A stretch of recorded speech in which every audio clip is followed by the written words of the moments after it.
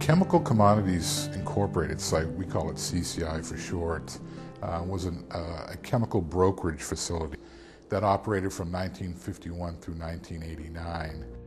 In the early 1960s, for a few years, Rockwell sent waste to the CCI site for recycling, mainly solvents that were used to clean the rocket engines after successful test fires, mainly trichloroethylene or TCE. Boeing was contacted by the EPA in the mid-1990s when they identified that there was a problem with the operational activities that the CCI site was conducting. We were working closely with the EPA, with the state, with the community, and over a dozen other parties that had sent waste to the CCI. And we realized really early on that coordinating between that many parties wasn't going to be the most efficient way and effective way to clean up the site. And so Boeing took the lead early on, working with the EPA, and brought in a lot of technical experts from industry as well as academia to come up with a really good strategy on behalf of the parties. The media contaminated site was on-site soils and on-site groundwater.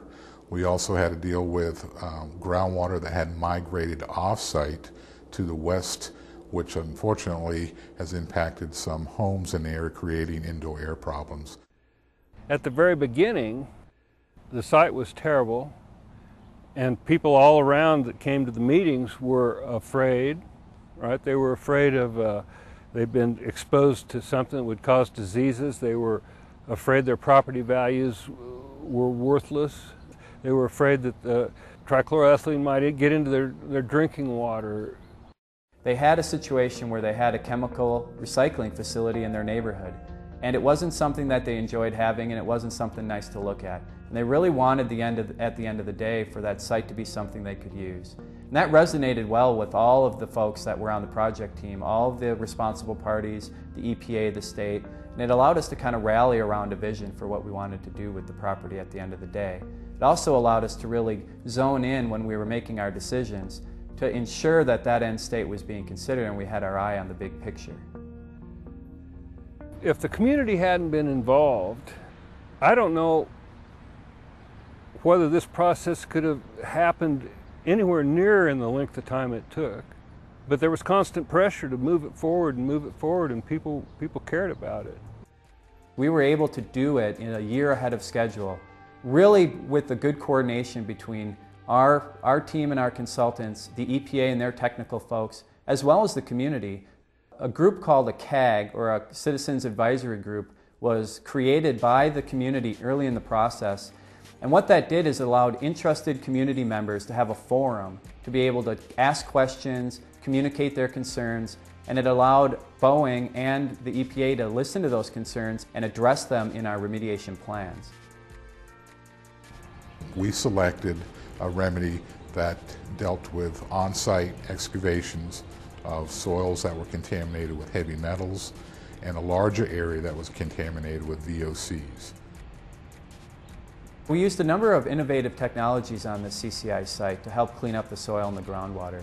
Namely, we used something called a large diameter auger, or about a 6-foot wide auger that helped dig out some of the hot spots in soil all the way down to the groundwater.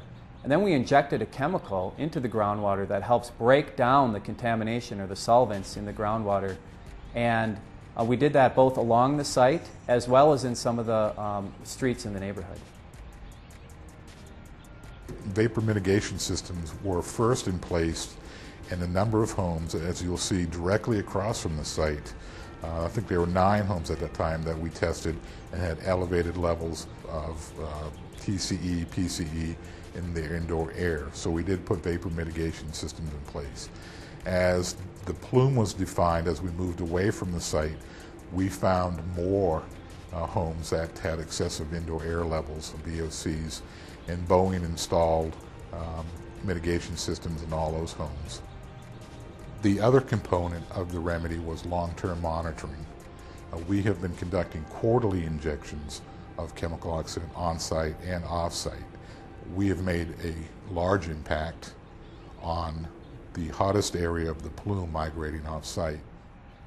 Enough people were involved to keep saying this is what we need to have happen, and the EPA stood behind it all the way, and Boeing stepped up and was excited to try some new methods to remediate a site. So this site with the green space kind of lent itself for this next step, which Boeing approached us wanting to do. They were really proactive in saying, look, we have this green space. It's 1.5 acres. It's not really conducive to ballparks and things like that. So green space, we hadn't really gotten down to what that meant precisely, and we got this call from Adam and the EPA, and they'd started to work, had this idea of trying to take it another step further and make something that's environmentally friendly here. And we ensured that the things that we put on the property with our kiosks, with our walkways, with the way that the gardens were developed, incorporated all of the community's concerns, as well as the EPA and the state's ideas from some of the experiences they've had doing similar kinds of restoration projects. Boeing brought in Chip Taylor from Monarch Watch. They brought in the Pollinator partnership from San Francisco and some other entities that were critical in making this turn into an ecological reuse revitalization area. You know, one of the things that's happening around the planet is that we are destroying habitat at an incredible rate. I mean, here in the United States alone, we're losing 6,000 acres a day due to development. And that's a lot of habitat to lose, and there's got to be some way to bring some of that habitat back. One of the really nice features of this site is the educational possibilities that it affords. There is a tremendous educational opportunity here. Not only can they walk down this pathway and look at the kiosks and learn something from the kiosks and learn something from their teachers about pollination, but they can actually visit the gardens, take pictures of what's in the gardens, learn the plants, learn the pollinators. Our role at the CCI site was to really help build that connection between plants, people, and pollinators, which is at the core of what the Pollinator Partnership does. We really want to revitalize ecosystems by helping plant native plants, bringing the pollinators into the system, and then opening it up for people to enjoy. So we worked with other scientists at the CCI site on selecting native plants appropriate for the region, and also developing the outreach materials and kiosks that you see throughout the gardens. What we're trying to do with this particular site is illustrate what it takes to provide the resources that monarch butterflies need. As this matures, we're going to have a much more complete habitat that allows for all the butterflies, but particularly monarch butterflies, to use this site. if you're not involved, nothing will happen. So you need to get involved and get your neighbors involved too, you know, and get all the professional help you can. I think there's pride among the people that are here now in the neighborhood overall. The whole process was treated with so much dignity and respect. By the time it's over, I would tell people elsewhere to hang in there, because it is a feeling of accomplishment that you can pass on. It was an honor and a privilege to be one of the first awardees of the Leafs Award from Region 7 EPA. It was something that was really exciting to Boeing and me personally, and something that really was a great end and a great recognition of all the hard work the team did throughout the many years on this project to get to the point where we have this wonderful pollinator habitat. It's become clear to me that Superfund sites can be cleared up. Now, it's a tremendous effort. It's going to cost a fair amount of money, but these sites can obviously be repurposed for public use. That's what this particular exercise demonstrates. The long-term benefits of having this site, I think, are immeasurable. The community itself now has, again, what was environmental eyesore to now where they have lush growing grass, and you have these beautiful beds of flowers. The Pollinator Prairie was a huge success. We weren't sure until the public, the community really embraced it. And that's when we knew we really hit on something.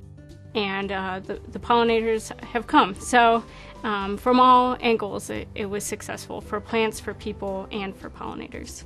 It's really an outstanding piece of work. It really shows that a diverse and committed team that includes government agencies, parties cleaning up the site, coming together with the community and creating something that's just an outstanding exercise of site reuse and revitalization and habitat and natural conservation.